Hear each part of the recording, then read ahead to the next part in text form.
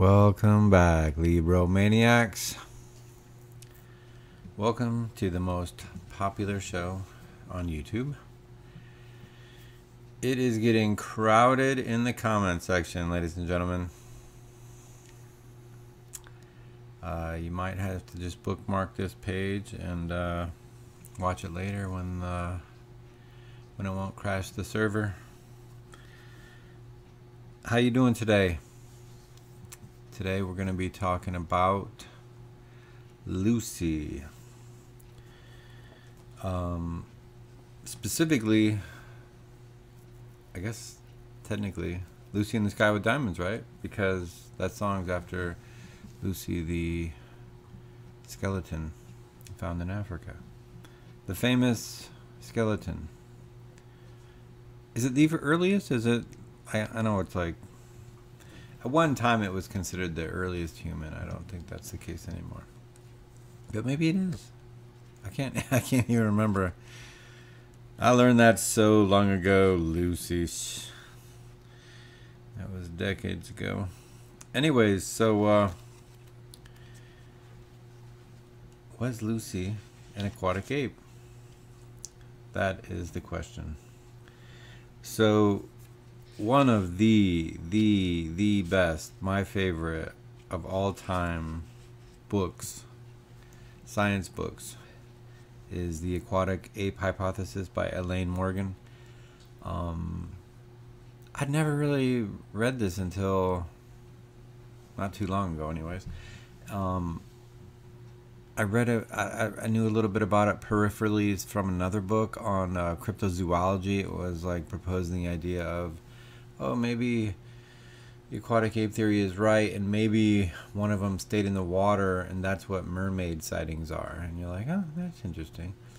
And it had a little brief outline about some of the main points of the aquatic ape theory, and you're like, oh, yeah, that kind of adds up. One of them was the body hairline is all like streamlined for aquaticness, I guess. But this book, though, trust me, you're gonna read nonsense about it online, which is typically the case. They can make anything sound stupid and anything stupid sound cool, but this is something that they're making sound stupid, which is one of the best theories of all time.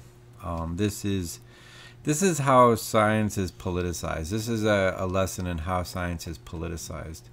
The lady who wrote this, she was writing, she was a feminist. I don't know what wave feminist, but she was riding one of the waves of feminism back in the day, and so this was considered feminist scholarship, and so it was just poo-pooed.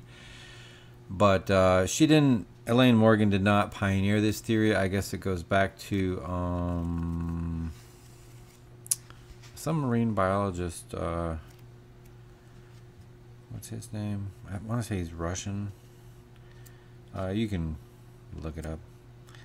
But anyways, there was a guy that came up with this theory, and his name, like it's Alistair something. Alistair Hardy, maybe? Alistair, maybe that weird English spelling. But anyways, it was a marine biologist. I want to say it's Alistair Hardy. And he came up with this theory. It kind of just went out there, and nobody, nobody refuted it, but nobody really endorsed it either. It was just kind of like taboo or something.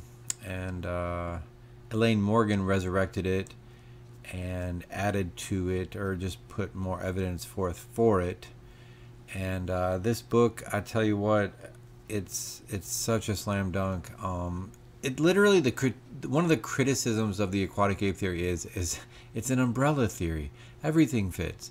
It's like, no, everything fits because it's obvious. Like there's this ton of information, or ton of like the marine biologist Alistair Hardy was saying, hey, look,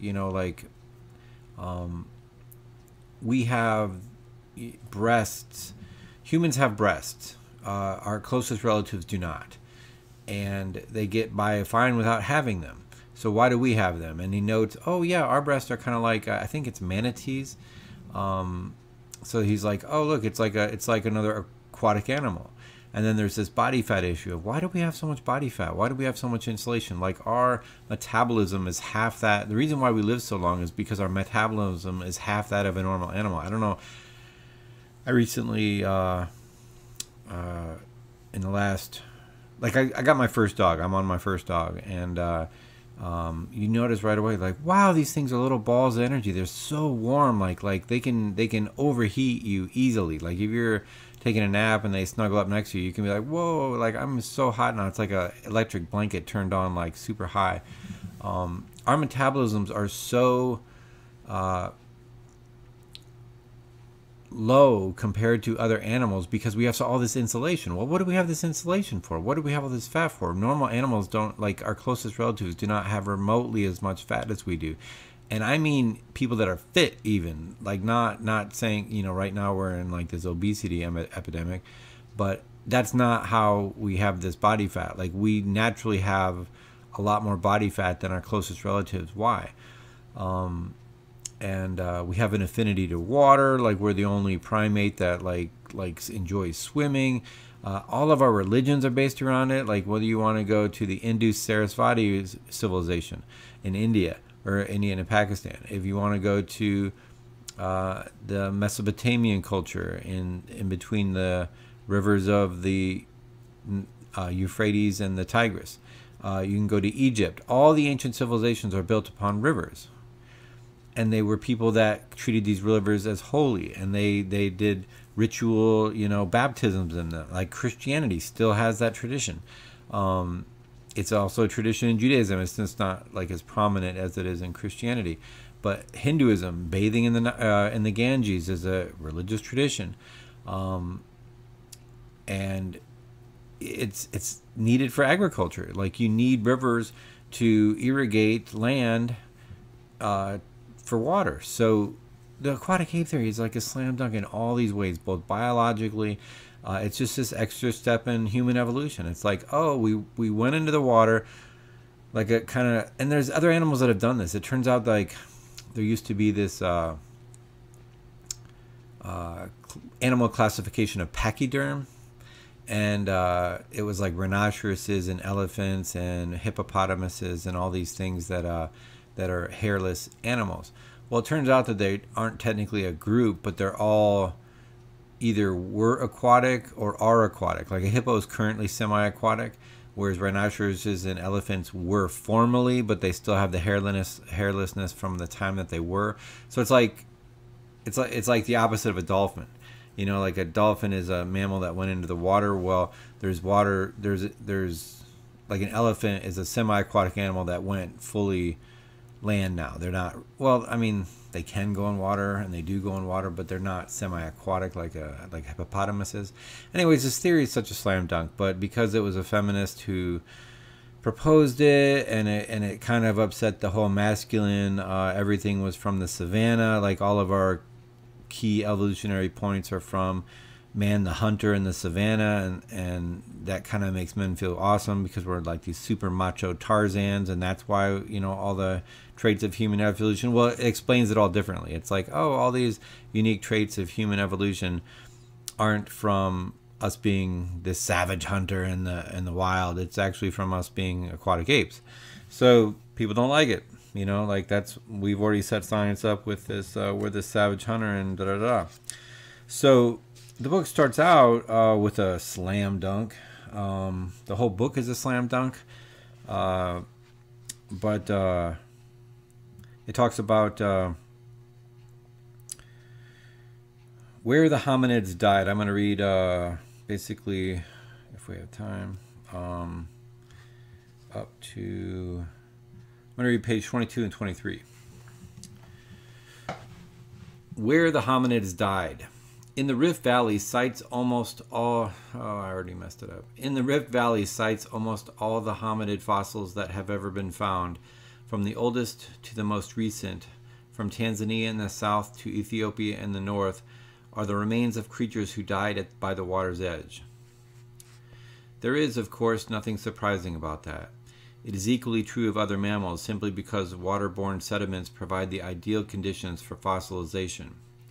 Terrestrial mammals like antelopes and baboons may have been living on the dry savanna, but no traces would remain of the ones that died there.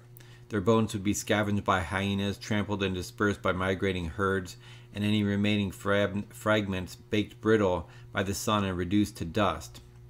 Those of which we have records are the small minority whose bones happen to sink into the water or silt or mud and thus be preserved. This skew in the record is known as taphonomic bias, from the Greek word taphos, meaning tomb. It is one of the reasons why the savanna scenario was able to survive for so long, because one of the first lessons taught to fossil hunters is not to be fooled by the taphonomic bias. In attempting to reconstruct the lifestyle of an extinct animal, the water factor should be treated as irrelevant. Most of them lean over backwards to obey this injunction. One classic example of this can be found, or rather cannot be found, in Donald Johansson's book Lucy. It was a popular book, packed with every fact about the discovery of the famous fossil, which he thought the general reader might find interesting. But he failed to mention a detail that at least one of his readers would have found interesting. The fact that Lucy's bones were found eroding from the sand, which also contained the remains of crocodile eggs and of turtle eggs and crab claws. It was not because he wanted to conceal the fact, it was because he had been conditioned not to register it as a fact of any significance. In another connection, he clearly describes his state of mind. Quote, "There is no such thing as a total lack of bias. I have it, everybody has it. The fossil hunter in the field has it. If he's interested in hippo teeth, that is what he's going to find. And that will bias his collection because he will walk right up to other fossils without noticing them." That's the end of the quote. In his paper to Nature, he went into more minute detail. But even there, crocodiles, turtles, and crabs were only referred to obliquely, as a touchstone for how perfectly the contents of the stratum had been preserved. There he was addressing his peers and did not feel the need to specify these items. They would assume from their own experience that such things might be present, and share his conviction that they should be disregarded. Later, there were speculations about whether Australopithecus afarensis fed on leaves or fruits or seeds. No one mentioned the possibility that Lucy's Last Supper might have consisted of turtle eggs and a couple of small crabs. So, the book goes on to talk about how that's taphonomic bias, how we're treating this skeleton that was found near water as if it was a land animal. And it's like, well, it could be a land animal that went to the water to eat, but it could also be like a hippo. It could also be like a crocodile. When we find skeletons of hippos and crocodiles by the water, we know that that's where we expect, that's their habitat. So in this taphonomic bias, we're conditioned to assume that this wasn't her habitat. And they go on to present the case that actually this was, that Lucy was an aquatic ape. She was one of the first aquatic apes. And this was how the human species got started. And whether that scenario is right or wrong for Lucy, it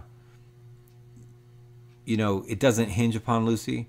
Lucy is one piece of evidence in, 20 excellent pieces of evidence. And if you took Lucy out of the scenario, if it was conclusively proven somehow, which would be probably impossible, that she was a terrestrial creature and not a semi-aquatic one, you don't need that to make this case for the aquatic ape. But anyways, it also explains why humans stink so bad.